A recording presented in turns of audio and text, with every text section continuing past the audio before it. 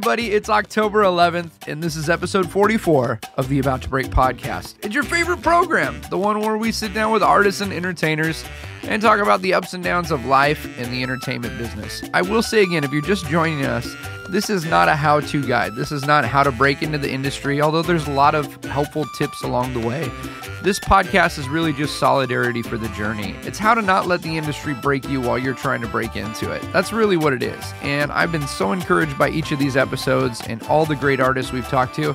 And I've been highly encouraged by all of you who are going on iTunes and Google Play and rating and reviewing the show. I can't tell you how many comments and emails and private messages I've gotten from individuals who have found this program because of those reviews. They were scrolling along and they went, hey, what is this? This looks interesting. And they gave it a go because you told them you liked the show. So thank you to everyone who's already done that. If you haven't taken a second yet to do that and you have your phone with you, would you do me a favor? If you're in the podcast app there on Apple, on iTunes, all you got to do is click and give us a little 5-star review if you like the show. Tell us a little bit about what you like about it. Right now we have 33 reviews, which is just incredible to me. All of them are 5 stars. So it's exciting, but it's also kind of nerve-wracking because at some point I know we're going to get a negative review, and that's okay. But right now they're all 5 stars. It's like we got that new shiny pair of shoes, and at some point it'll get dirty. But thank you to everyone who's given us those 5-star reviews. Thank you to everyone who's telling their friends and sharing it. And if you could go right now, leave us a little note. Let us know what you think about the podcast. Put the note there on iTunes. Give us a 5-star review. It makes all the difference in the world. I have kind of a personal goal. I want to have one review for every podcast that we put out. That's it. Just one review for every episode we put out. Right now we've got 33 reviews, which is incredible. But we're at 44 episodes. So I need 11 people who could help me out. Just go on there, click on it, give it a review. Let us know what you think about the show. It really does make all the difference in the world. And it's really encouraging as I'm sitting in the closet at my house recording this intro to think that maybe someone else is going to hear this. So you have no idea how encouraging those notes are to get. Thank you again for everyone who's rating and reviewing the show. The gentleman that I have on the show this week is so dynamic and so versatile that I didn't know what to put in the description. He is a motivational speaker. He is an author. He was a Paralympian. He does stand-up comedy, guys. I can't believe it. I saw Josh Sundquist first at Adam Grabowski's Grab Bag show. I was performing a set, and I saw him come out, and he did his thing, and it was hilarious. It was so funny. And it was encouraging, and it was motivating. And then I sat down with him to record this episode, and it was all of those things times 10. He's such an incredible individual, such a great human being, and I know that you're going to love him. Sit back, relax, and enjoy episode 44, my conversation with Josh Sundquist. No, I'm not a writer. Okay. Something is about to break.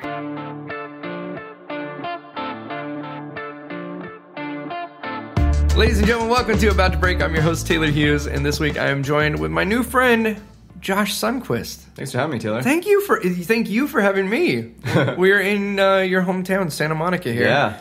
In a lovely office that you arranged. Yes. Well, yeah, I did minimal work. My wife arranged it by becoming employed here.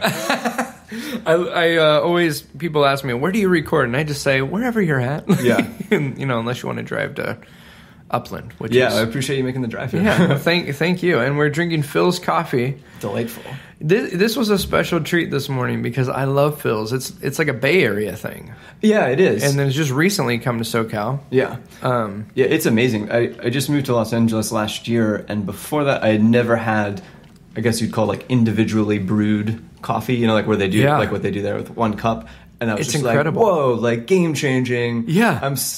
I am instantly a coffee snob. Yeah, isn't it awful? I just instantly, I even when I go to coffee shops now, I just sound like the worst human being. Because I'll be like, do you individually drip your coffee? Yeah. And I did this actually in the Bay Area. I was visiting my brother 2 months ago. And I went to this very fancy coffee. And I was like, do you do individually dripped coffee? Yeah. And they didn't. But the guy was super defensive and way more coffee knowledge. He was like...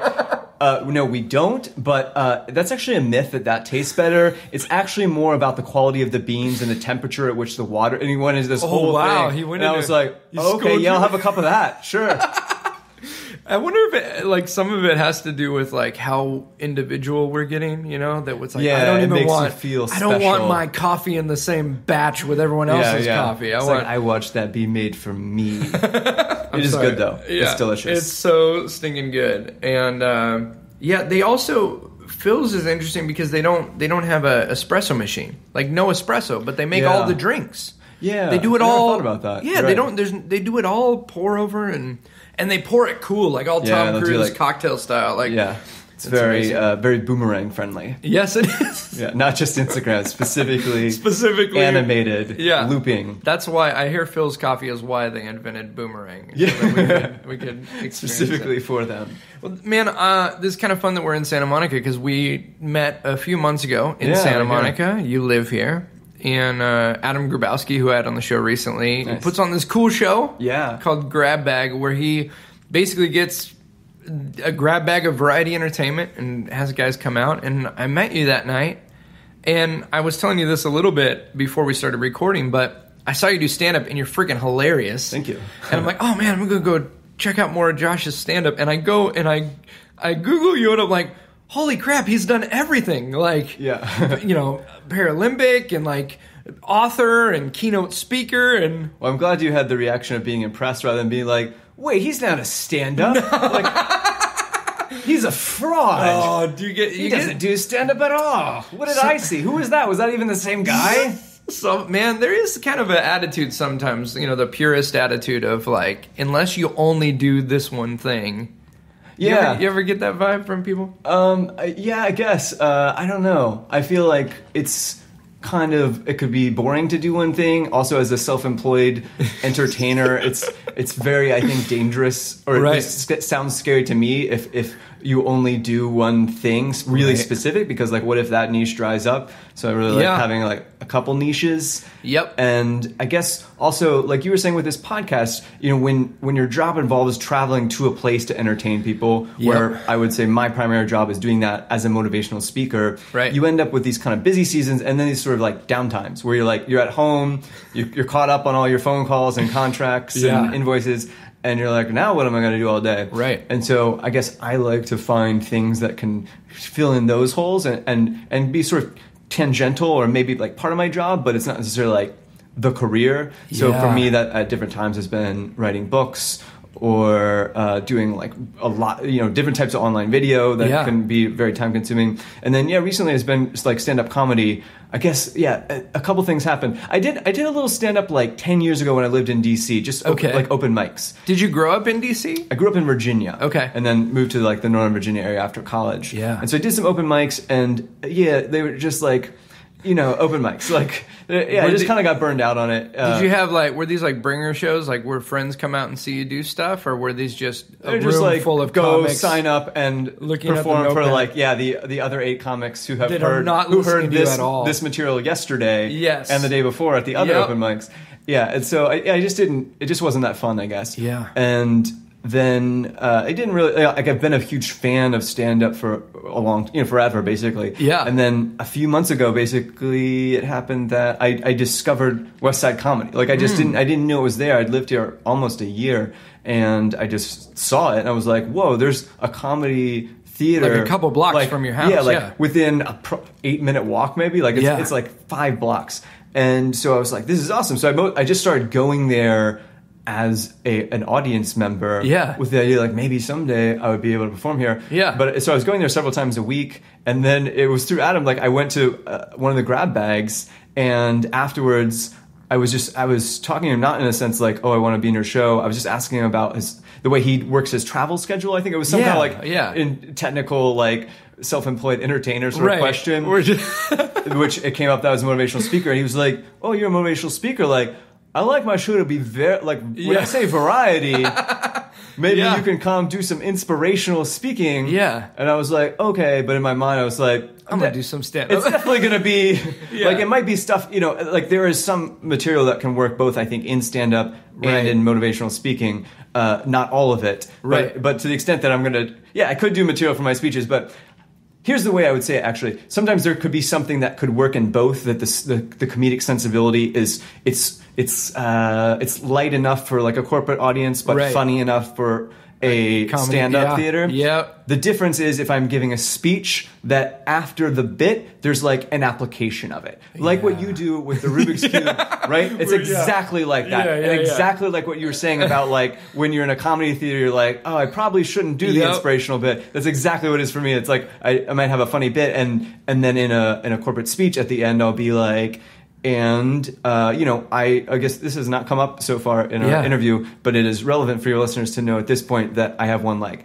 So in a corporate event, I might do like a bit about having one leg jokes. And then at the end I can be like, and you know, like you might, having one leg is not a thing you would probably expect me to find humor in. And like, I don't mean to make it sound like a positive thing. It's like, I don't want to have one leg. I don't recommend it or anything like that. But this is the situation I'm in. I can't change it. And so for me, it's like, why not find humor in it? And so for you, in whatever your life situation is, you probably have problems, things that you can't change. And maybe there's like humor that you can find within those two. Right? So that's like a serious application. Right. Yeah. I wouldn't do that in a comedy club, but I could use the same joke setup. Right? That's true. Yeah. So then that was how I met Adam. And then I think the show we met was the second grab bag that I performed in, because you've done like the last three of them, right? Yeah. So, but that was my second time ever performing like in a comedy club, that's like proper comedy. Well, and that's crazy. And well, but you've been motivational speaking for how long? Yeah, a long time. So it's you know, it's not like it is like I've never performed in a comedy club, but I've been giving speeches since I was 10 years old. Yeah. So for over 20 years. So you know, to the extent that being a stand-up or a magician is based on being comfortable in front of people, being able to hold people's attention. Like I have developed that skill over time. Yeah. So and to me, that's at least half the battle in comedy. Yeah. Right. It's because it doesn't matter how funny your jokes are if you can't hold people's attention and also speak them articulately. Right. It literally doesn't matter because people's minds are wandering. Totally. So there's kind of those two pieces, I would say. Because I'm not super experienced as a stand-up, like my strength is more the former, like being able to hold people's attention and speak articulately. Yeah. And now that stand-up is my new like side hustle, I guess. that I need to. I'm working on my material. And, like, love it. Love it. Yeah. It's very addicting, I find. I mean, not in a negative way. Yeah. But you know, being a magician and having performed for years and years using props, I've always looked at guys, whether it's motivational speaking or stand-up, that walk up, have a mic, and that's it. Yeah, that's the whole show. And can hold an audience. Yeah. And I just think that's fantastic. Yeah, I get that. I mean, and because the times I've seen you, it's not even been huge prop, but you have the big Mary Poppins bag. Right. You gotta drag that thing around. Yeah. Set up a bunch of stuff beforehand. I joked with Adam, but we do a show monthly at Nerd Melt on Sunset that is it's called Jokers and Aces, and so I have 3 stand-ups and 3 comedians. You run that show? No way. I've like I don't know. I've seen it around. I feel like I see it on lots of people's like Twitter and stuff. Oh, cool, man! I've always been like, cool. Or I've always been like, that's a great name. It's a really great name. For what I assume is like I guess it's like stand-up and magic. My buddy and I co-host it. He's a stand-up, and then I do stand-up, but primarily I'm a magician. So I bring 3 magicians, guys from the castle, and he'll bring 3 stand-ups from the comedy scene. And it's really, really stinking fun. But I always laugh because the green room beforehand will be 5 minutes before the show, and there will be 3 very well-dressed magicians who have been there for 2 hours setting up their little boxes. Yep. And the comics would literally roll in while you're introing them and then walk off and leave the room. Leave the building. No, totally. Yeah, and I feel like, I see that at Grab Bag. Oh, yeah. It's like people will have like actual trunks that they're going through the material, and the comics come in, they're like, what, like how long? And then they write a set list like on their hand in Sharpie. and walk on and do it. So yeah, it is very different in that sense. I used to, when I used to speak to teenagers a lot, like primarily when I was younger, and that's kind of how I got started. And I did a song at the end, and I would bring a guitar with me. I was like, oh, this is awful. So then I was like, well, how can I do this differently? So then I was like, I would play the song on a ukulele. Yes, I've done that same move. And so people are always like, that's so funny that you have a ukulele. Yeah. It's really just a space issue. It fits in a backpack. Yes. And it's so easy. But even that, I'm like, oh man, it's so great when I do corporate gigs and I don't have to bring that ukulele along. Oh yeah. Mostly because I have so many conversations in airports where people are like, what instrument? People are like, is that a ukulele? Yeah. And I'm like, yeah. And they're like, how long you been playing? And I'm like, I actually only play one song. 100% of the time, though, people are like, ha ha ha, that's hilarious. Like, they think I'm joking. They're like, oh, one song. Like, you must be great. I can see how humble you are. I don't know why the person in this story has a southern accent. And so, and so it's hard to persuade people. Like, no, like, I literally play one song. Yeah. It has 3 chords. Yes. And I modify the ukulele so that an open strum is the main chord of the song. You are speaking my language. I literally, in the last 6 months, I was traveling with a guitar for one piece in my show. Yeah. And I said, this is just...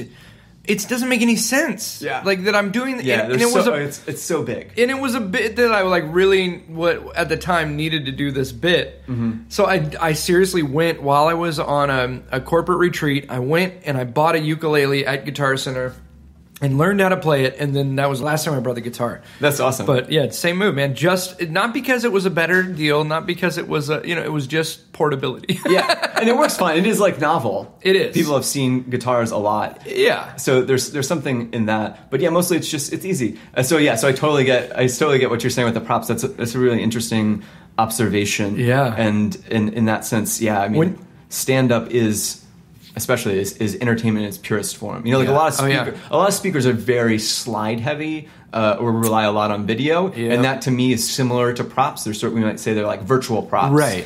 And that can take a ton of preparation. I don't personally use slides at all or any video, but that's just a personal preference. But you know, I would say stand up is the one medium where there really is. It would be weird. Or it would be like a sort of an alt stand-up if you use slides or video. We'd kind of be like, why, this isn't stand-up now, this is like a one-man show or whatever. Yeah, well, in stand-up, I've had a lot of comic friends kind of criticize guys that will use, whether it's a guitar or a flip chart or different things because it's, and I understand, like some people will say it's a shortcut. Like if I play a minor chord on the guitar, you feel sad. Yeah. I haven't said anything to compel you, you know, but... At the end of the day, if it's funny, it's funny. Yeah, that's what I would say. It's like, okay, you can define it however you want, but like, does it make people laugh? Yeah. If so, then like, people just want to laugh. Like, yes, it's so simple. I've had magicians argue with me over the type of microphone you should use. As like, what is pure magic? Like, or like, what is the most pure form of magic stagecraft? I've had people be critical of folks that will use like a Countryman, like a headset mic. Yeah. And because they feel like, a speaker needs to have a handheld mic for dynamics and all of this. And then other guys are like, I can't work with a handheld mic because I need my hands so much. Yeah, it seems really hard for magic. Yeah. Like I always, because so much of magic, like all of it is like using your hands to move things. Yeah. So having one hand unavailable seems like that could be a big disadvantage. Yeah, I've and this is another thing within the past year or two that I've really spent time going back and reblocking tricks just to be able to use a handheld. Yeah, because if you want to do if you're going to do comedy clubs or, I mean, a lot of times I'm amazed at how many nice corporate events are using the cruddy hotel PA and all they have is a mic on the stand. So, it's just... one of those things that I think is good to be able to do if you need to. But yeah, and that's maybe the most interesting challenge of stand-up to me. Actually, is that I walk with crutches, so I can't easily walk around and hold a microphone at the same time. I can, but I think that I don't want to know how many like levels of analysis and permutation I want to go into. No, do it. So.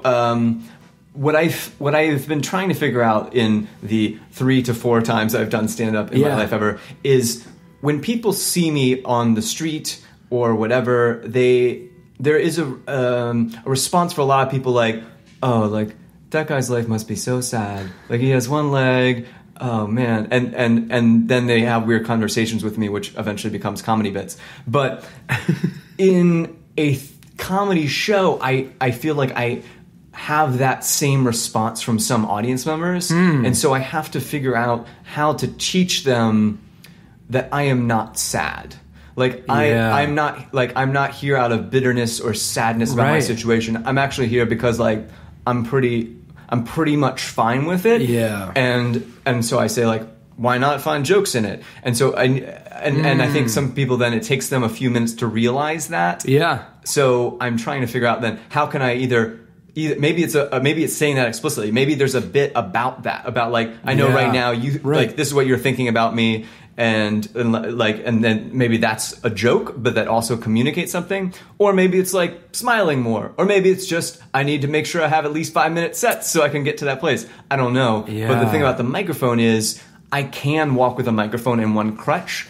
I worry that that it looks like a struggle when people see that. And so then I feel like, are they distracted by it? It's like, it's not really that much of a struggle, but I can see how people are like, oh man, like, that looks hard for him, and then they're not paying attention to the joke anymore. Well, you're very physical with your performance. Yeah. You know, like, my thought was not, oh, that guy's not doing well. My thought was, why am I a fat, lazy,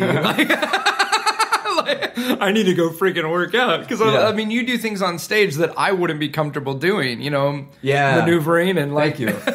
Yeah, and so I guess when I give a speech, that is the one, my AV rider is one item, and it is, I need a microphone that is not a handheld. Like, I need a lavalier or a headset, because I can't move around otherwise. And to, like, hold people's attention for an hour with a handheld, you know, then it's just, it becomes, it's almost impossible, I think, if it's just on a mic stand. Yeah. Because for me, a big part of holding people's attention and, like, as a speaker, especially, like, being able to project energy is through big movements. Right. And as a person walking on crutches, I need to have my hands free to be able to gesture and to be able to walk. It's like, I can do like 2 of the 3, right? With I can walk, I can gesture, or I can hold a microphone. I can't do all 3 at once. So if I can have the microphone on my shirt, then that gets rid of that. So ultimately, I think if I was to be, like, headlining a comedy club, I'd feel comfortable bringing my own microphone. Yep. The way a lot of, like, magicians do, actually. In the Mary Poppins bag. Yeah, and just saying, like, hey, I need my own... But I don't want to... I don't feel like I bring that any kind of cachet right now into a comedy club. No, not at all. I don't want to be, like, annoying with the microphone. I know people would be, like, fine, but I just don't want, like, that complication. So right now, I'm just trying to figure out, cool, well, if I'm doing a short set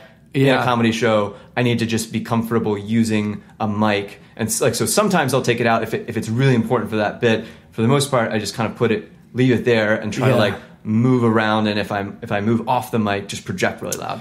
I don't think the mic's an issue. I think it's good to think through these things, but I don't think anybody is seeing you perform and worrying about how he's using a handheld, or, you know? Yeah. Or he's using a headset. Like, I think some of it might be in the comedy club. Most comics come from this perspective of depression or my life is awful. Yeah.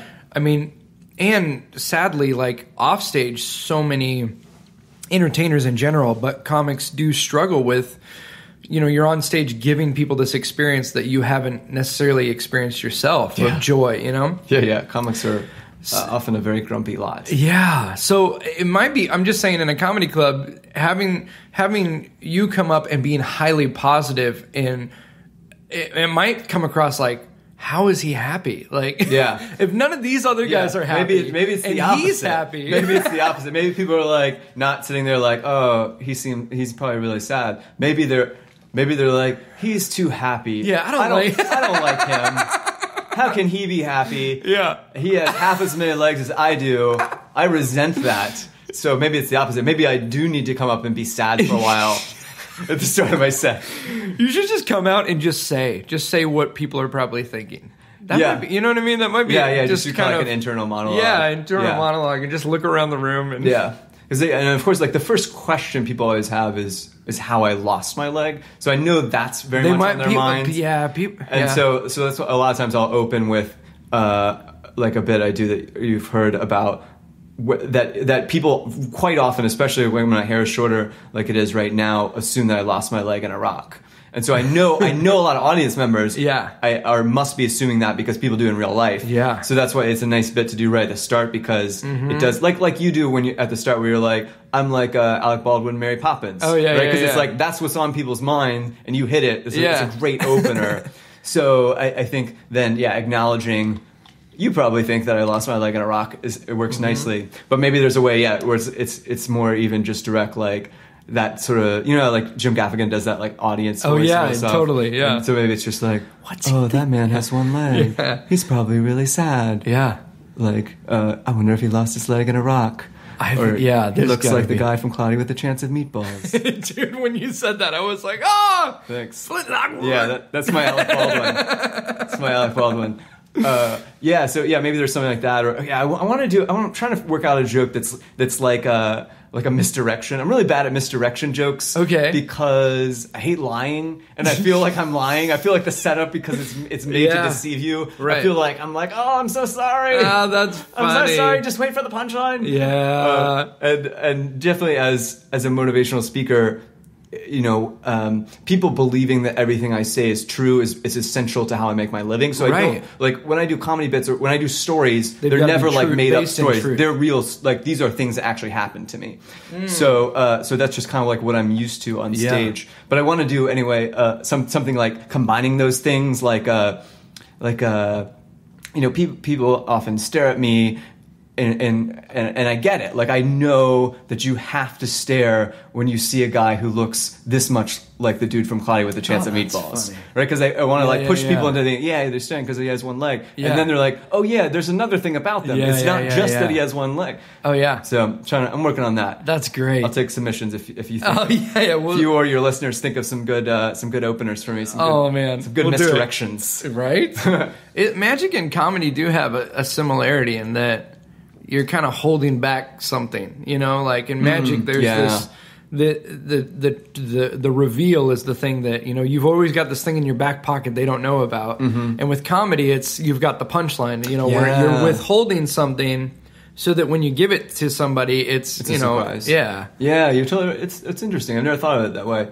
And I mean, it's clearly an analogous art form because the response can be the same. People laugh. People will laugh, like myself included, when you see a great trick. Yeah. It's not funny per se, but it's just that tension. I think to release isn't that tension, biologically sometimes why we laugh is to release tension. Yeah. And in a joke it could be the tension between the truth of the joke and the exaggeration of it. Yeah. And in magic it's what I'm seeing with my eyes and what I know the laws of physics say. Right? And there's that tension. So you laugh. Yeah. And you're right. It's like a similar kind of setup surprise. Yeah. Yeah. And sometimes people come into the room with all this tension they built up because we take everything so seriously. Yeah. That I think, and that's a lot of when you're up there and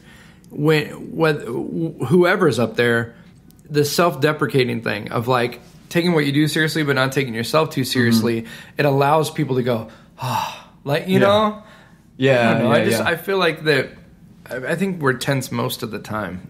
No, I think that's absolutely true. And I think, I feel like to me, the greatest gift I can give people, I don't know if that's true. I would say the gift that I most want to be able to give people is a moment of delight that interrupts the story that you're telling yourself about your day or your life or your problems. Yeah. And I think of that from an hour-long speech where maybe for a lot of that hour I can take you out of your story or your problems and share my story, which hopefully in a speech then becomes a metaphor for your story when you go back to it afterwards. Right. But all the way to, have you seen my Halloween costumes? Mm-hmm. Yeah. Yes. So I do these funny-ish Halloween costumes. They're fantastic. Thank you. And I have a similar goal there. It's it's not. I'm not going to hold your attention for an hour. It's going to be 3 seconds. Yeah. But what I'm hoping is when you see that for a moment, it's that kind of oh, like it's so unexpected to see a costume that you can't quite figure it out, and then you figure out that I have one leg, and that's how I'm able to make that shape. That maybe it interrupts that pattern that you have about like, oh, I'm my bills and my problems, and I'm sad, and here's what I'm trying to do tomorrow, and I think then to me it's like that's what all like art hopefully does, or movies or entertainment. It takes you out of your problems, like gives you sort of a break. Josh, I love that you're sharing that, because I would say in almost all art forms, but especially in comedy, we can have this idea of, I'm going to go get something from this audience. I'm going to get them to laugh. Yeah. And if they don't laugh, then they're a bad audience and it was a terrible room or whatever, right? But you're approaching it with, I want to give people an opportunity to laugh, which is all the difference in the world. Yeah. Or I want to give people the opportunity to reflect on their life or to consider something they haven't before. That's interesting.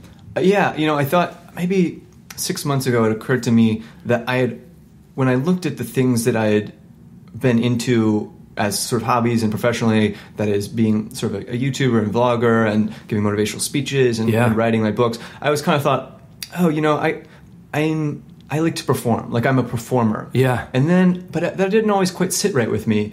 And then about 6 months ago, I realized, no, I'm not a performer. I'm an entertainer.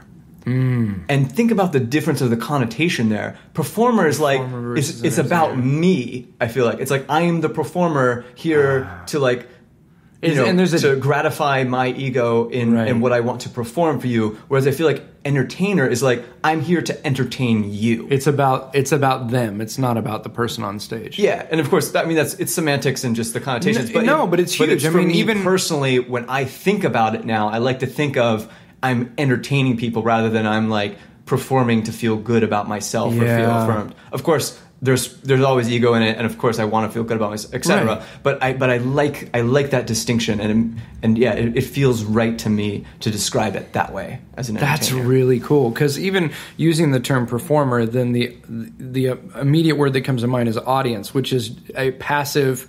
They're just seeing you do the thing that you do and clapping for you because you're great at it, versus like you said, entertainer, and then the people being entertained. It's their experience. It really is. Yeah, and it's not just semantics, man. That makes all the difference in the world. Because when I meet friends that are struggling with depression through performance, it's because they're not getting something that they want to get, versus this attitude of, hey, I could actually, give somebody something through presentation. Yeah. And the other distinction between the two words to me is, if we say, removed from sort of a professional entertainment kind of person, if we say, I had lunch with that person, but like they were just putting on a performance. What does that mean? It means they're fake, right? They were they're disingenuous. They weren't real. Yep. They were trying to create a facade, right? And so so again, it's kind of like just the meaning behind the word, but it's like, like I don't want to say I'm a performer when I give a motivational speech, because if someone walked away from the motivational speech saying that was a performance, they mean that pejoratively, like that's a negative thing. Yeah. Whereas if they say like that was entertaining, that to me means like they received something from it, and probably that it had. I feel like good entertainment has to come from some kind of honest place, as opposed to like I'm faking you out with my performance. I feel like I've talked about magic too much in this, but going back to magic, how many times? Well, I don't know if you've experienced this, but I have friends who will go on a cruise ship and they'll be like, "Oh, we saw this magician and he did this, this, and this, and it was that. Great. What was his name? I don't know." Yeah. And they don't remember the person because they didn't see the person. They saw an act. They saw a show. Yeah. That piece of being genuine and vulnerable and sharing appropriately a piece of yourself with an audience, I think, is how people really connect to you as an individual, as opposed to just another guy playing a song on the guitar or doing a magic act. That's an interesting distinction. And do you think is that more common for magicians, as far as people who do things on stage, that you walk away remembering the tricks rather than the name or the person? I think so. Yeah. Because I think most I think most magicians are so focused on just doing the trick. Like, they'll get in their mind, I want to do this effect. And it's all about that and all the attention's on it. Or you see a big stage show with illusions, which I love watching. But a lot of times it's a guy pointing at a box and something happens with the box. And what happens? People walk away talking about, this guy had this box. The box was magic. You know? That's interesting. Yeah. I think, to me, as just a lay fan of magic, it seems like I've seen, like I said, a lot of magic this summer. I love it because you've like binged magic. Yeah, I've seen like 50 or 60 magicians. So I've seen enough of them that a lot of times I'll recognize a trick. Right. Like, oh, this is Chinese rings, or this is that one, or the rope, or whatever. So that's, I don't necessarily have a problem with it, but what I notice then is what I am watching for then is what is the personality that they bring to this? What's the sensibility that this magician brings? Right. Because if they're a fun person to watch, I'll watch Magic Rings a million times. Yeah. Like, do you know this guy? What does he go by? Doc Hayden? Is that Pop Hayden. Pop Hayden.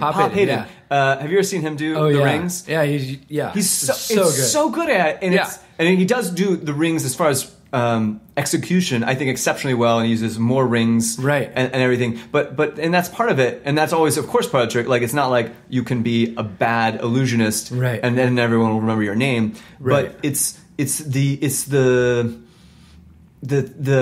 essence that he brings to the stage, right? It's that wry sense of humor that he has, and you just sense, like, although he has created this sort of character for himself, like, you just sense, like, this is him, like, this is his essential form of humor, and that's what makes him so memorable. And I've seen him several times, and I don't roll my eyes when he brings out the rings. Like, here's more rings. I'm like, cool. I love when he does this. I love the way how he does it, and then he's like, pretends to tell you how it works. He's like, it's stupid once you know how it works.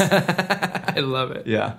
I had 2 routines that I took out of my show this year that I've been doing for years and years and years.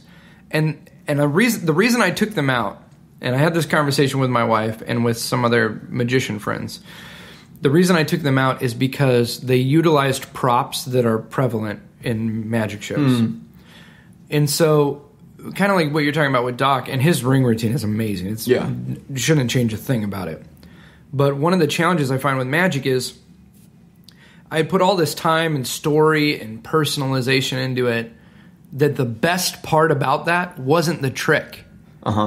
It was the jokes, and it was the story, and it was, the time this happened as a kid, and I'm telling the story using this illustration. And so I said, okay, how can I share all of that without a prop that people are going to go, oh, I've seen this before. Interesting. So that's can you take that same same story or whatever into a different trick, or with a different prop, right? Is that what you're saying? That's interesting. And trying to, it's just one of those things that and it probably ultimately doesn't matter, but to me, just where I'm at is I'm struggling with, like, I don't want people to walk away.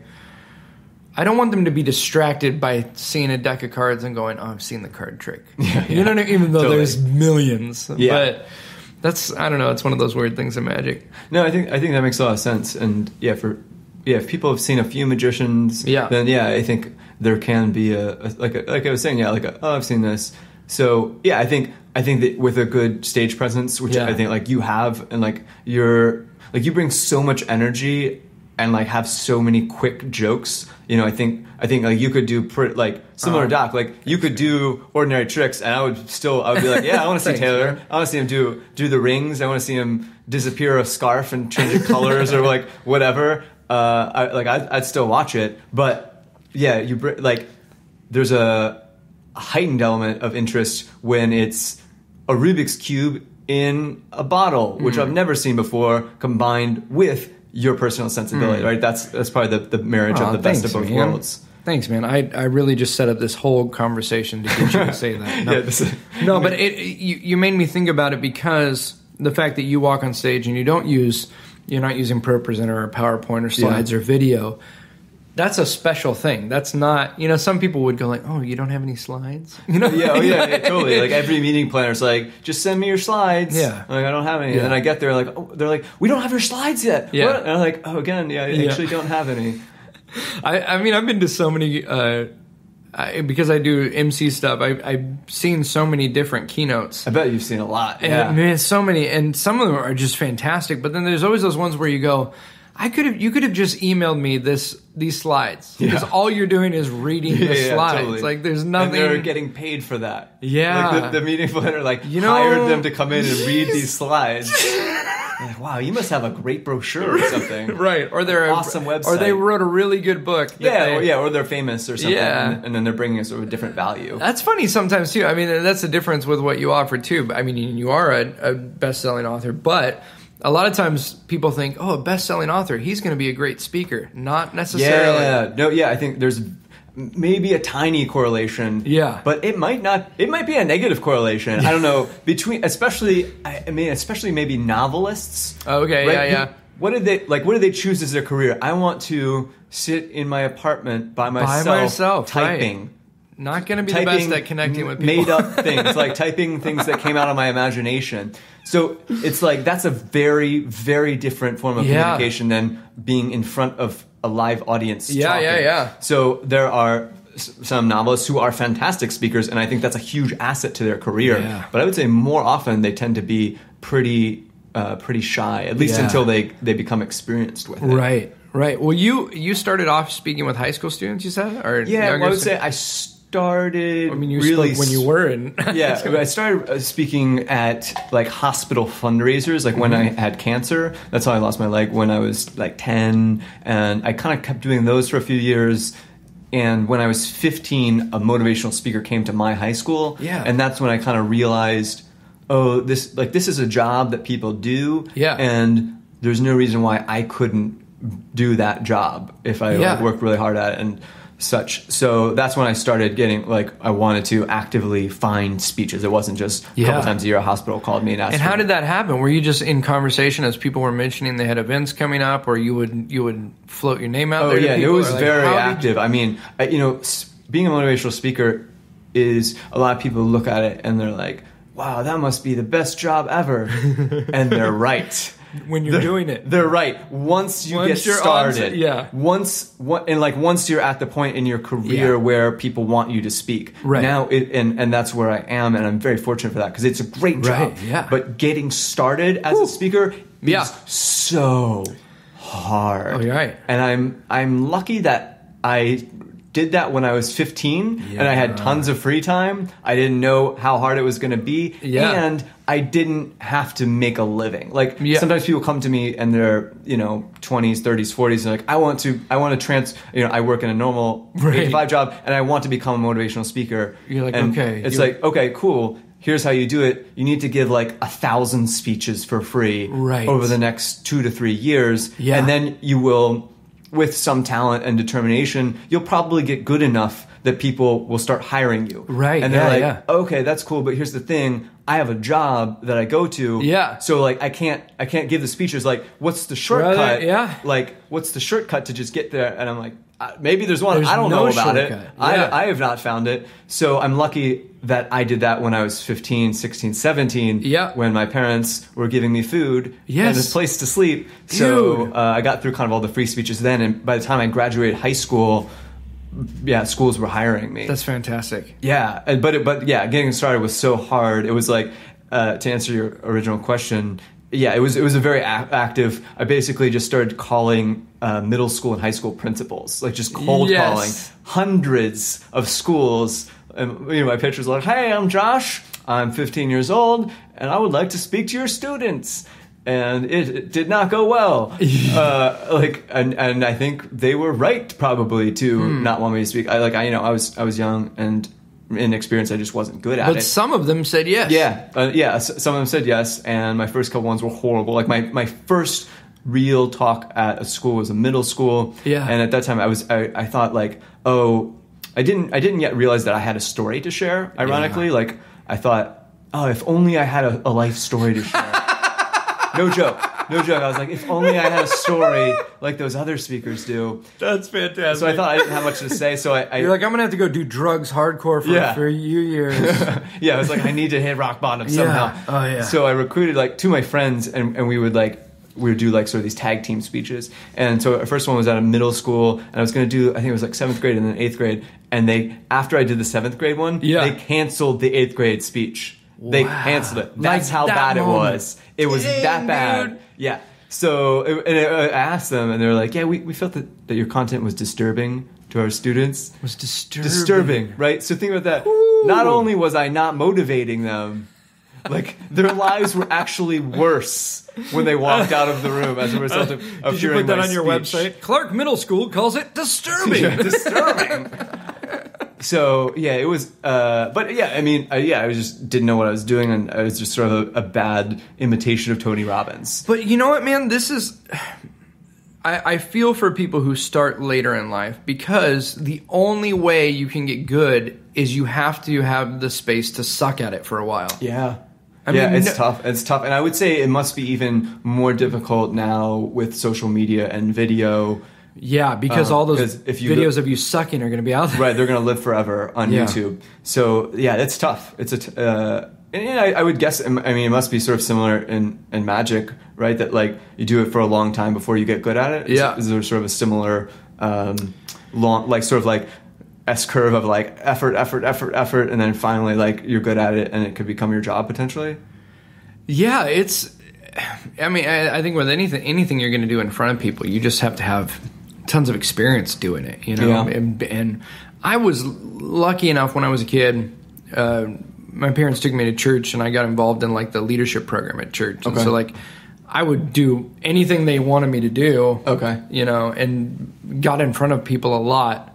I laughed that church was my open mic, but yeah, that's interesting. It's I mean, kind of a different route to take, but yeah, I think it's cool that you started by speaking to junior high and high school students, because there are many incredible keynote speakers, motivational speakers that would die 1,000 deaths if they went to a high school and had to talk today. Totally. Yeah, and I think you can see the difference in speakers who got started speaking to students, right, as like the way I did, because I mean, having spoken at many different audiences, sizes, places, right, all that, I can say that, like, speaking to 1,000 high school students at a school assembly at 8 a.m. in a gym is about the hardest audience to hold. Yep. And if you can hold them, you can hold any audience. It's true. It is absolutely true. That's a useful skill to have. Yeah. And you're absolutely right. Like, I know, I won't say, like, names, but, like, people who, like, invented motivational speaking. Yeah. Oh, yeah. Who are the top, refuse school, like, not just school, but they won't talk to like, younger people because they can't hold their attention. And it's because kids don't care about your credits. Oh, I don't care that you wrote a book. Like, yeah. My parents yelled at me on the way to school today, and my girlfriend wants to break up with me, and I got this test after this that I'm not prepared for. Why would I care what you have to say? Totally. Win that audience over, and then doing a after dinner, you know, at a corporate is no big deal. Yeah, totally. Because, like, yeah, adults will even if they're bored, they will at least sit there politely, right, and pretend to pay attention. Yeah. Whereas students, I mean, I think, like, the attention, it's like a 10-second attention span. If you don't say something hilarious, or shocking or amazing physicality or something, it's like they will, like, talk to their friend, they'll pull out their phone, and so so it's a good, I think, training ground to learn how to, like, project a lot of energy, and how to, like, make your material dense and interesting. Yeah.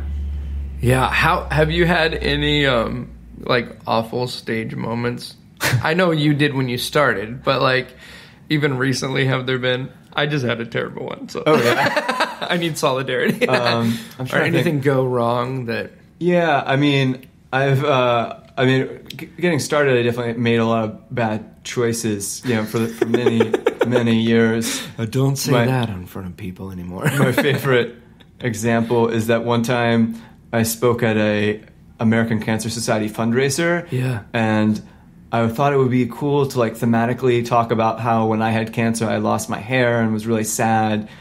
And so to emphasize this point, right, I wore a bald head wig to my speech. Really? Yes, I kid you not. I wore a bald head wig at this speech. It was like a relay for life. In front of like all these people that were in like grandstands at a high school football field or something. And so my whole talk, I was talking a lot about like losing my hair and how it was so sad and all this. And then I had this like moment that was supposed to be like my grand reveal at the end.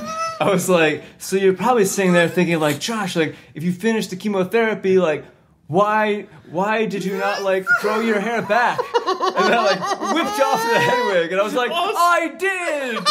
I have hair now. You Scooby-Dooed him, man. And this is, but it's like, this is a relay for life where there are so many people who have cancer now. Right. And don't have hair. Yeah. And it's just like so ridiculously insulting and there's just nothing redeeming about that choice. I just cringe at those sorts of things that I thought like this, I literally would go into things thinking like, this will change lives.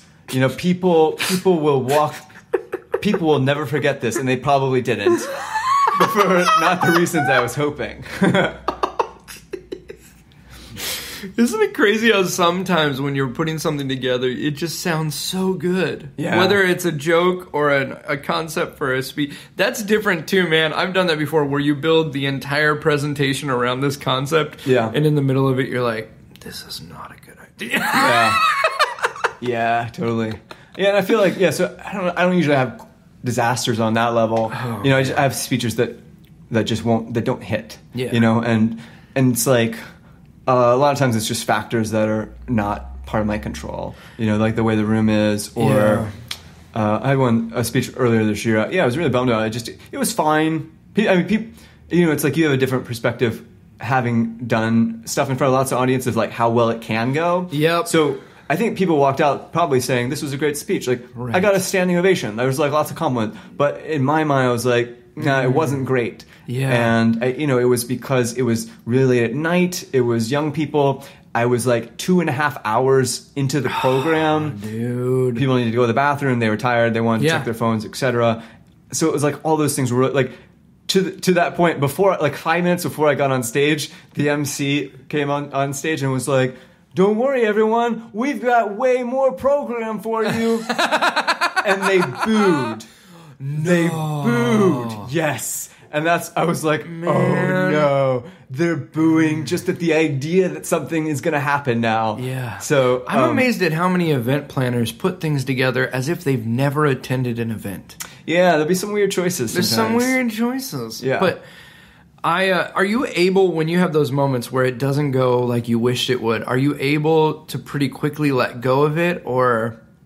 Yeah, I mean, I was really bummed like that day and that night. That had been a speech I had been particularly excited about doing. It was cool. It was an exciting, very well produced event in terms of like the staging and stuff. So I was really bummed, but that was in the middle of a really busy week, and I think it was like the next day I was flying to a different speech. Yeah. And so it was like, all right, well, that's the next one. That's always good when you have another one coming up. Yeah, and I still look back and I'm like, that bums me out to think about it, but it didn't devastate me. I think if I had like 5 of those in a row, I'd be like, something's off in my career right now. Yeah. Like people, people don't like this kind of speech anymore, or I'm not doing it right anymore. Yeah. But it's one every once in a while. I mean, the way I always say it is, sometimes people will be like, how was your speech? And I'll be like, it was average. And they're like, oh, I'm so sorry, what went wrong? And I'm like, well, by definition, on average, speeches have to be average. That's actually a mathematic, like that's how averages work. Yeah. The average means it's the middle. So, like they can't all be top fourth quartile, the top 25%. You're not topping the last one every time. Yeah, and by definition, if you do 100 performances, 25 of them have to be the worst 25. They have to be the bottom 25%. That's true. So it doesn't necessarily make it better, but you're fooling yourself if you think each performance can be the best one ever. I mean, Yeah. and you can't get that much better every time that each performance is the best one of your whole life. Yeah. Like, that's just not how it works. How I don't do know. you- What about for you? Do you get bummed out, or what was the bad one you had recently? If you want to describe any part of it. Well, it's funny because I'm never comfortable going like, oh, I killed, like, and just because I've had some good shows, and like you said, you always compare everything to those, like, oh, that one was great. Yeah. But I was the other day listening to a friend's podcast, and he was talking with another performer about how like they recently had a bad show. And I thought, I haven't had any really awful shows lately. And I was driving to an event, and that event was the worst one that I've had in like a couple of years. Oh no! And it was just, it wasn't like I got up and totally did something awful. It was just like, it was a lunchtime event. It was in the lunchroom it was for a casino, and it was like their employee appreciation, but all it was like food happening and then me. Oh, yeah. So it's like you're trying to get people's attention, but people are coming in and coming out, and they're at round tables, so half of their backs are toward you, and it's really cruddy PA, so they can barely hear you, and so you're having to talk louder than you want.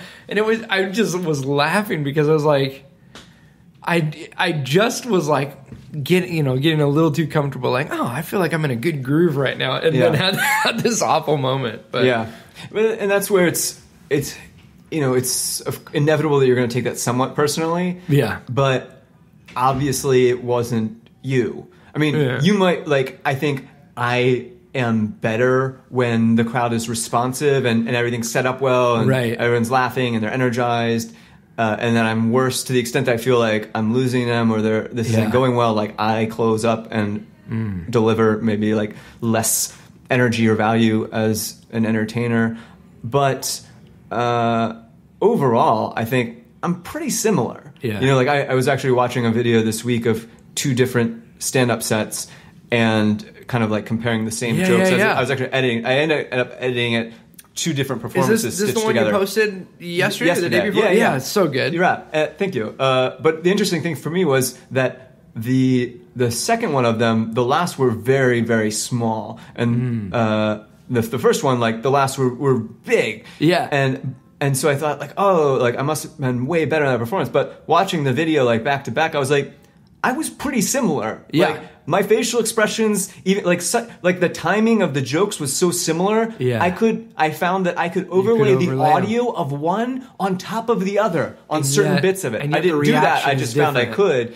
So I was like, well, yeah, like, I think I definitely was a little bit better when people were responding more. Like, I was more open. I was happy. I was excited. Totally. And you can sense that. Yeah. But for the most part, it's not like the jokes are way different. It's more the context changed. And I think that's a somewhat helpful thing to keep in mind. Yeah. That it seems to me that a lot of what you can't control, a lot of what changes are the things you can't control. Yep. Like, if you've done it for a while, the things that you can control, are probably pretty consistent. Right. So it's that other part that you can't control. Yeah. That's what changes a lot. Right. And ultimately, like, what makes a really great show. Because also I look at I had a couple speeches this year that, in my mind, like, the word I always want to use is transcended. And I realize that's very, like, haughty and I love sort it. of to I'll say. go there with you, dude. And they can't all be like that. Right. I don't think, because what I've because it's the context. I've realized, like, I look at a couple speeches this year. I would say, like, there's 2 that I was like, walked away. I was like, there was something special that happened in that room. Yeah. Like, for me and for the audience, I think everyone walked out thinking, like, that was really something. And then I thought about it, and I'm like, but so what was different about those talks? Did I work out before? Did I drink 1.5 cups of coffee before? Did I, like, write my? And I was like, you know what? It was the context that was different. It was where that group was, who they were, what, just everything about it, like, sort of lined up to create that. It really wasn't me. It was that the situation happened to be perfect for sort of the meeting of that group and for myself. That's great. And I don't think maybe there is, but I don't think there's a way to engineer that experience. I need the room to be 68 degrees. Yeah. There's something special about approaching, whether you're doing a presentation or you're just going to an event. I've been trying to get myself into this mindset of saying, this moment, like these people in this room are probably never going to be together. This same group of people, like this is a moment in time that's never existed and it's never going to exist again, where this exact group for this exact purpose are in this room. And it just, something about that changes my mindset to not just do it like, oh, I do this all the time, but to really think about, what does this group need? Yeah. You know what I mean? Like, I don't know. I've just been trying to challenge myself in that way. How do you keep yourself staying fresh with maybe some presentation that you've done a number of times? Yeah, I would say that is something I worry about a lot. Yeah. Without having experienced it. Or I project into the future, and it's like a bad mental habit I have overall, I think, is trying to solve problems that don't exist. Yeah. What about this hypothetical terrible problem that could happen?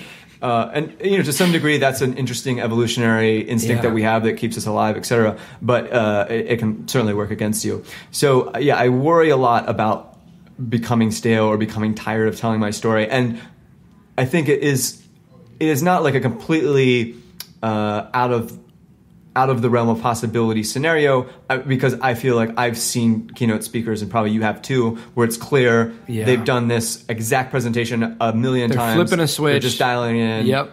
And it doesn't mean it's terrible. It can still be okay, but it's not going to be transcendent. Right. Well, we can say that for sure. Yeah. So it's something I think about a lot, and I've asked a lot of entertainers kind of over the years. We're growing up in church.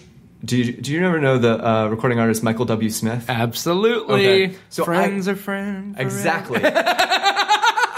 So that song, he has to play that song every day of his life that he's on a stage.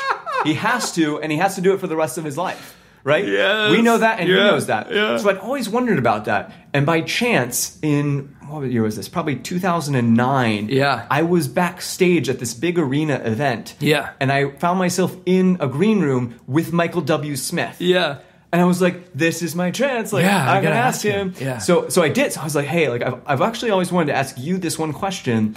How do you play Friends every show and be excited about it and deliver like a cool, like fresh feel? Yeah. And he said, you're right. Like, I do have to play that song every time. But he said, for a lot of people in the room, I know they've never heard the song. And it's like, I've performed it thousands of times. That's good. But for them, it's their first time hearing Friends. And I want them to have that experience. That's good. And that is a helpful thing to me. Ask the same thing. I don't mean to sound like I have tons of famous friends. These are my brush encounters with famous people that I've wanted to know this question, because they've done the material way more than I ever have, or probably ever will have. Same question of Marie Osmond. So she and her brother have been doing a Vegas show for now maybe 6 or 7 years. They do it like 7-8 times a week. Yeah. And I saw it last year with my wife Ashley, and it was fantastic. It was so good. Yeah. And it's not just that they've been performing this show for 6 or 7 years. They're performing material that they recorded like as children. Right. They've been doing some of this material for 50 years. Yeah. And deliver an amazing show it's very interactive with the audience, like the way a good magic show would be. Yeah. Which you can't really fake whether you're winning over this person who you've brought onto stage. Right. Like, you have to actually interpersonally win them over. Yep. And I was just amazed. And I have like a friend through Children's Miracle Network who was interviewing her for her podcast. And she was like, Josh, do you happen to have any questions for Marie Osmond? And I was like, do I? So she asked on the podcast, and Marie Osmond said like the exact same thing. That really? Focusing on that for them, this is the first time. This is the first time they've seen the show. And I was like, that's something that I think about definitely, is, okay, this is the first time for these people, and probably the last time for most people that they will hear this story, like this particular anecdote. Yeah. I think that I as a precaution, I do try to like always be developing new things and asking myself, okay, I've told this story a lot, but what are the tweaks I can make? Like what, like even if it's a story I have really down to like what I think is the best version of it, is there an extra sentence or an extra like even, you know, just a look or a pause that I think could make it better? I definitely like think about those things as, because to me it's like, I don't know, if you're always challenging yourself to get better, it almost seems like by definition you're not burned out on it. Yeah. So I also think that if I got to a point where I got tired of a certain part of my speech, I would just not do that part anymore. Right. Like I said, that's more of a problem I worry about for the future. But I think as a motivational speaker, especially, that's important. Yeah. You know, you have to be thinking about. I just think that as a speaker especially, maybe as a musician, the song could still sound the same. It wouldn't be quite as good, but it's like as a motivational speaker, it's almost like by definition, you have to be grateful to be there and happy to be there to be able to deliver the emotions that people are hoping for from you. I had an experience recently at an event that I was emceeing, where a speaker who they've made movies about, like, and I mean, you see the books and the movies, and you would think, this guy's got to be the most grateful, like, loving, down-to-earth person. And he came up to do sound check and was just miserable to everybody. And it just, there's something about that. I feel like as a speaker, as a motivational speaker, there's a responsibility. Do you know what I mean? Like, as an entertainer, you must be entertaining. As a motivator, you have to really believe in who you are and what you're saying. You can't get to that point where you're just phoning it in. Yeah. Because I think people feel it. I think people definitely feel it. And that's what they'll notice and say afterwards. And, you know, if you are like in a scenario like the person you're describing where you've had movies made about you and such, which is to say, if you're famous, people will still hire you because you're famous. Yeah. But so you could sort of make a living at it, but you're not being effective at it. Like nobody's walking away like, wow, that really touched me or made me think about something in a new way. Right. They're walking away and be like, we saw a famous person in real life, and we saw a famous person in real life. Like that's what they're saying. Yeah, that's it. Yeah. And meeting planners do talk to each other, and I mean, I as a speaker often hear from people like, oh, so and so, like he's the worst backstage. Yeah, everybody talks about that. Yeah. So I think you do harm yourself professionally too. Oh, totally. Not to mention you are just like not delivering what you could do. You know, and it seems like, I don't know, I guess you could be at a point where it's like, I don't really like it, like I don't like it at all, but I'm famous and they hire me and they pay me a lot of money, so maybe, but it's like, why miss out on the chance to like make an impact on people? It seems like that's what every human being wants, is to like, beyond having clothing and shelter and stuff, like if you live in the first world, probably you're towards the top of Maslow's hierarchy, and where we find that sort of actualization and fulfillment is largely by impacting people. And so if you have the chance, if you have the privilege of being in front of people, of being on a stage, it's such a waste to not be grateful for that and try to bring people something positive, something like making things a little bit better for them. What a waste to miss out on that opportunity. That's so good, man. That's friggin' encouraging. You should be a motivational speaker. Have you heard that? Yeah. What, man? I know we started at the beginning by talking a little bit. I mean, we haven't even gotten into like your athleticism and all the things that you've done, but like just all my theories about performance entertainment. I love it. Well, they're my favorite things to talk about. Really, it's like these are the things that like people come up to me after the speech and they're like, Well, it's like my favorite when I spoke to the National Speakers Association maybe 10 years ago. It's like the trade industry of motivational speakers. And the compliments people gave afterwards were like the most meaningful compliments to me personally. What were they? Well, because instead of after a normal show, a lot of people say like, your story was so inspiring, or like, I love how you talked about this, which is great. Like it's like, that's kind, but I'm obviously not up there thinking about how awesome is my story? Like, right. I'm thinking about how I'm sharing that story. And Right. so at National Speaker Association, people came up literally things like, your diction, amazing.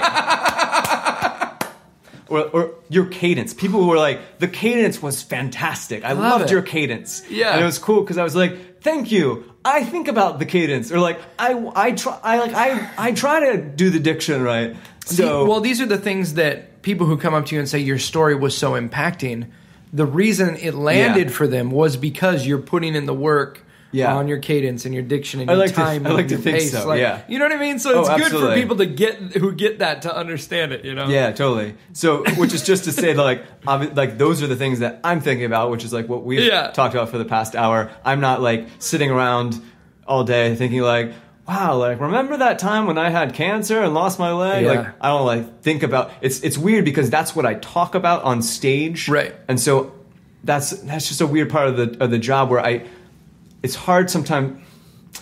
I get that people might walk away thinking that having one leg is a much bigger deal than it is because so much of my material relates to that. Right. The reason it does is because that's what people are interested in. I'm okay with that. Right. I don't mind talking about it and sharing with it. It's not like I'm, like this is so boring or something. But in my everyday life, I'm not thinking about it that much. Right. But you know what I'm saying? Like you could walk away from a keynote that was an hour and be like, wow, like this guy must think about having one leg and all the time, his battle with cancer from 20 years ago all the time. I don't actually. Yeah. It's almost like ironic, like that that's sort of maybe the public image that people might take. Right. Nothing wrong with that, but in reality, what I'm thinking about is my diction and my cadence. Yeah. And should I describe myself as an entertainer or performer? And how can I make transcendent speech? Like those are the things that I think about and I'm passionate about. Yeah. And then, do I need to change up the intro because am I setting myself up? Exactly. You know? Are people feeling sorry for me? Yeah. So it's like those are the things. But like you said, you're delivering the story, but it's how you deliver it.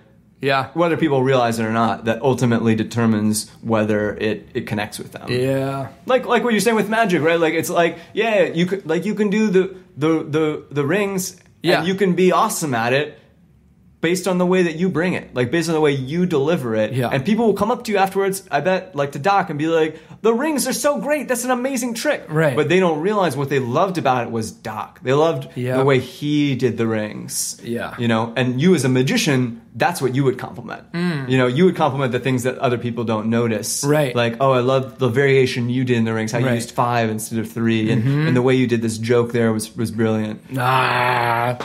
So good, dude. What are you looking forward to? Like, I know that you're in a good season right now, and you're busy with speaking opportunities and all of that. But I mean, you've written, you're doing stand up now. You've done inspirational, motivational speaking. Is there anything that you feel comfortable talking about that's like on that list of like I want to do this that you're looking forward to? Yeah, that's an interesting question, and it's a funny question because it's an inevitable thing that people want to know from a motivational speaker, like at a speech. You know, people are always like, "Cool, you talk about goals," but like, "What's your goal?" Yeah, and it's like, if I'm like, my goal is to improve my diction slightly over the next 12 months, which might genuinely be my goal, like the thing I care about the most. It's just not inspiring. They're like, "Oh, like we wanted you to go to the Olympics in a different sport. That's what we were hoping for." So. It's like, it's tricky. Like sometimes my goals are like not as inspiring as people would hope. I love it. It's but yeah, I think that the comedy is just, that's kind of the thing that I'm into right now and into exploring. Like I do want to continue to get better as a speaker, and I have an idea of like the sort of groups that I most like to speak to, and I want to speak to more, and the parts of the speech and the elements of being a person who does that on stage that I want to improve. But the most maybe tangible thing is I really like doing comedy. I'm not sure if it would ever become a part of my career per se, but I find that it really contributes to my day job as a speaker. Because sometimes, there are jokes that I develop and have done at the comedy club that I'm like, yeah, I'm probably going to do that joke in my speech this weekend. Right. And so it definitely, it sharpens you in that sense and gives you like sort of new material and maybe in confidence in front of different types of audience, sometimes more challenging audiences than you would get from a corporate group. Yep. Say. And it's nice to have those outlets. I mean, part of why I've jumped on and done Grab Bag, and this next week I'm doing Scott Neary's Booby Trap. Oh, nice. What a great show. Have you been to it? So fantastic. So cool. I love it. It's it's awesome. It's like the castle in that it gives you, I feel like it's one of those environments where you just go, I'm going to shut it all off and I'm just going to enjoy. Like, I'm going to have a Santa Claus moment and think, I mean, they're like, okay, move the chairs, and then someone lowers from the ceiling and does a circus act, and you're like, yes! Yeah. Life is magic. It's such a fun show. Oh, it's so cool. But I mean, part of what I love about these environments is it gives performers who, it gives you an opportunity to play a little bit into, like, some of that stuff that you came up with doing that show, you wouldn't have necessarily been able to free flow when you're getting hired to give a speech, and I've got to deliver, so I have to do what I know is solid. Totally. Yeah, there's not a lot of room for bombing. Right. Like, it's fine. Like, and I did a stand-up comedy class through Westside recently. Awesome. How was it? It was awesome, and it's basically like an open mic that you're guaranteed time. Oh yeah. Because you like paid to be in the class. That's great. So like that to me, that was like such a safe environment to fail in. Because it's like, you don't want your jokes to fail, but it actually doesn't matter. Right. So even at an open mic, there might be people there that you want to impress. Let's say if it's a public event. But in a class, it's totally fine. And it's expected. You are explicitly there to develop new material. Yeah. So that was to me like such a great experience. And I want to do another one because it was such a safe space to just try material, and like maybe some of it worked great, and then like I did like there was a joke that I tried there for the first time, it worked great, so I did the West Side Comedy, worked well there. I'll probably put it in my speech this week. It might become like a thing I do all the time forever. Isn't that crazy? The one never possibly come to you had you not been in that environment. I would have been afraid to try it in front of like an important paid gig, where I don't I don't want to like take, if they've paid me to be there for 60 minutes, I don't want to do 5 minutes of testing material, because that seems unfair to them. Right, and there's a responsibility. You've got an agreement that you're going to provide this experience, and you need to do what you know is going to do that. Yeah. But I'm a huge proponent of like taking classes. I'm doing UCB improv. Oh, nice. And I've been doing that for a couple years, and I just love it. I mean, I'm probably never going to try to go out to be an improviser as a career, but I don't know that anyone makes money improv. But it's unclear. But it's so freeing to just get in a room with people that you don't know and just create an environment where you're free to experiment and play and figure out. I should do an improv class. That's probably what should be my next school. Fun. It's so fun. Well, man, thank you for doing this. We're like an hour and 20 into this almost. This is incredible. Yeah, I'm amazed if anyone's still listening. Thanks. Yeah, well, we've only got 4 hours left. I'm just joking. How can people get a hold of you, man? If they want to follow along and see all that you're doing, or they want to have you come out to do a presentation, how do they reach out? So if you Google Josh One Leg, I'm the #1 result. That's my proudest accomplishment. Did that just happen, or was that like? Did you play? Do you have? It like wasn't like SEO. I was trying to win. Listen, guys. There's a lot of competition. Josh One Leg. There's a lot of Josh One Legs. There's this guy in Poughkeepsie who's trying to take me. Yeah. So I mean, what I'd like to win is like motivational speaker. Right. That's a really competitive one to win. So right now I win Josh One Leg. But yeah, my last name is Sundquist, so Sundquist. So on all social media, I'm at Josh Sundquist. My website is joshsundquist.com. From there you can find any of my social information about my speeches and my books and whatever I'm up to in the future date at which your listeners are consuming this podcast. So good, man. Thanks. I can't thank you enough for doing this. Thanks for having me, man. This is super fun. It was not a selfish thing, but I'm leaving here more motivated and encouraged, and just because it's who you are, bro. You're the real deal. Go check out Josh. Go follow him.